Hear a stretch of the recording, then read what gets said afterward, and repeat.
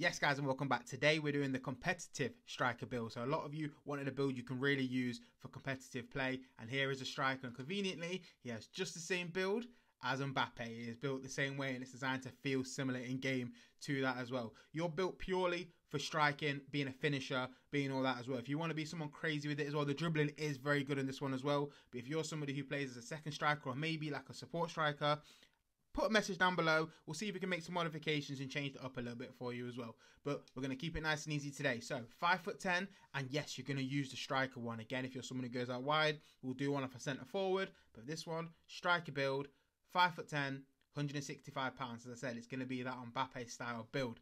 Left-footed, because the difference in you and Mbappe is you're going to be better. Do you know why? Because you're using your left foot. Don't ask why. Stop asking questions. We'll get to the play styles in a moment and go to attributes here as well. All maxed out here. You probably was expecting that. You probably aren't surprised with that in the slightest. We're going to fully max these out. You need the pace here as well. You need it to be as high as it can. With everything else, it is going to be perfect. When you're playing against pro centre-backs, you're going to need every edge, which is why I'm going to explain all the play styles properly as well.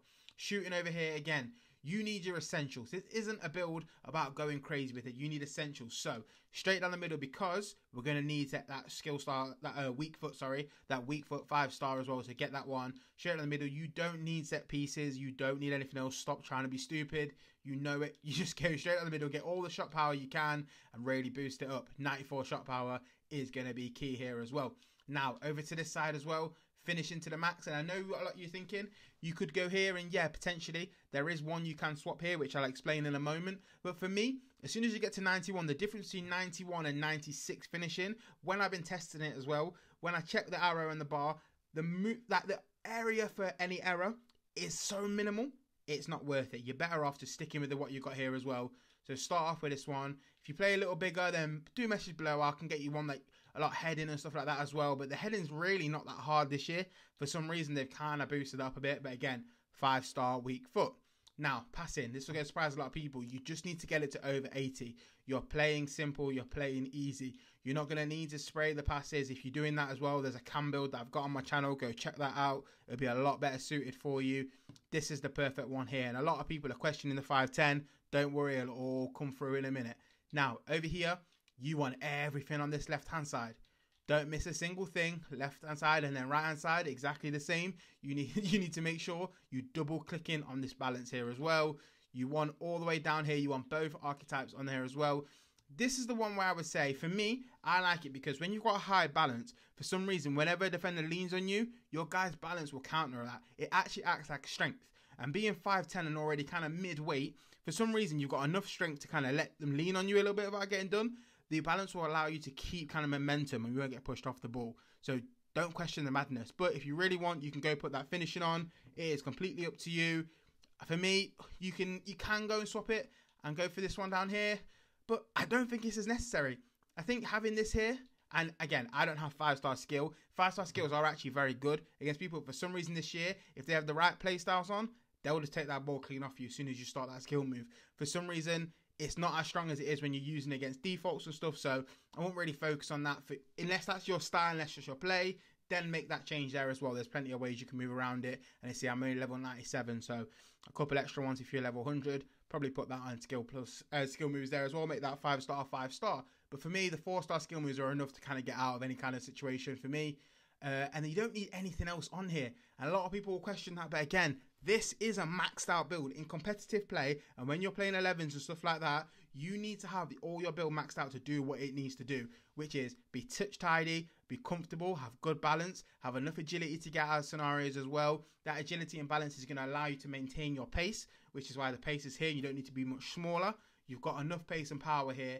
And with the finishing, all the shot power. Look at that, 91 finishing, 94 shot power. If I gave you a player on champs to go on there as well, this kind of striker, this is perfect. So don't question it. Just go and use it, and I promise you, things will change for you as well. Now, we're going to go to the play styles here.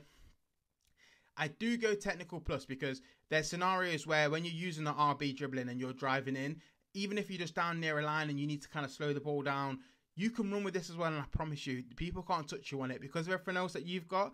It is just so perfect. This will kind of counter a lot of the ones that people have on their defending one as well. It'll kind of just take away from it a little bit. and quick step as well. This one is so key. A lot of people will have quick step just on their normal guy as well. So whether it's centre back, you'll have it on one of these silvers as well. And a lot of people build it like that. For some reason, this game doesn't go stat for stat. It will go play style for play style. If your play style overweighs theirs, that's it. If they don't even have this on, I generally believe for some reason, if they don't even have it as silver, they won't even take into the gold consideration or go stat for stat, because that's how this game works. It's so broken, but it's kind of a case of whose is bigger than whose, and yours is going to be bigger as well. So make sure you use that, and I promise you it will help you a ton.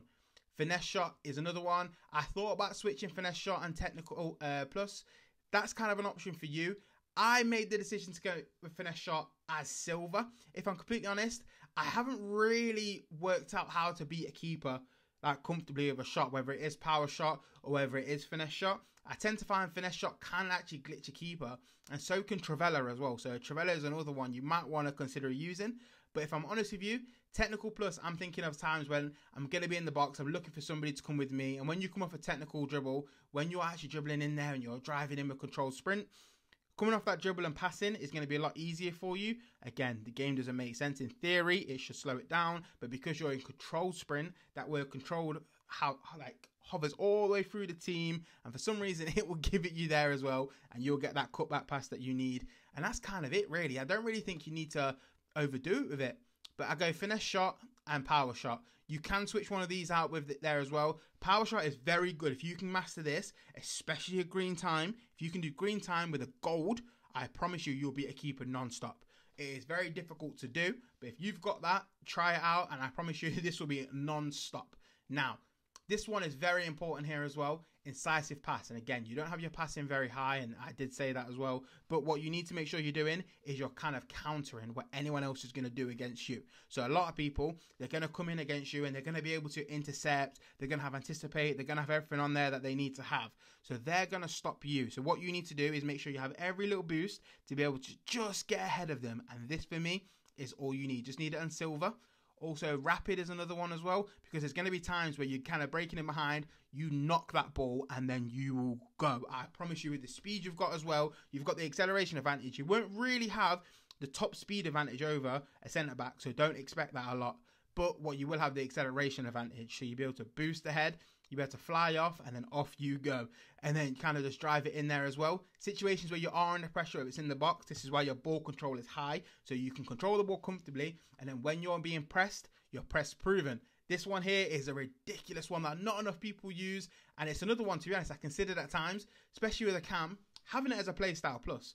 But I kind of find having it here, it gives you everything you need, so I wouldn't really overstress it. That's very important. And over here, relentless. This is because you're not going to be boosting up your stamina a lot as well. You can if you really want to and take some stuff off, but in 11s, you're not doing a lot of sprints, you're not doing a lot of high kind of movements as well. I would say having relentless will allow it as well. Obviously, you can see during half time and extra time, it increases a little bit as well.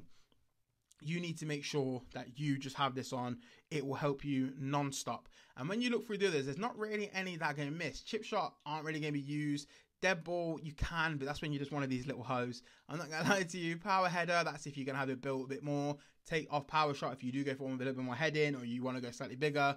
And the rest of it, to be honest, it's kind of as you need. Trivela's another one I mentioned, but I don't think any of these are necessary. Potentially, instead of press proven, you can go first touch. If you're not finding stuff in areas where you drop in at all, then I would say switch press proven with first touch and have that in the box there as well, because obviously you can get the ball out your feet and very comfortable. But that's it for me today. I promise you, this is the build you need. If you have any questions, any sort of comments, just fire them down below. I'll answer through everything as well. And any other builds you want to see, make sure you comment it down below and explain to me, as I said before, how you play. Don't just put a comment down there, put how you play, put what you're playing, whether it's 11s, whether it is just small man, and I can build a build just for you. Now, that is it for me today. Make sure you like, as I said, comment everything you want down below, subscribe to the channel, and I'll see you next time.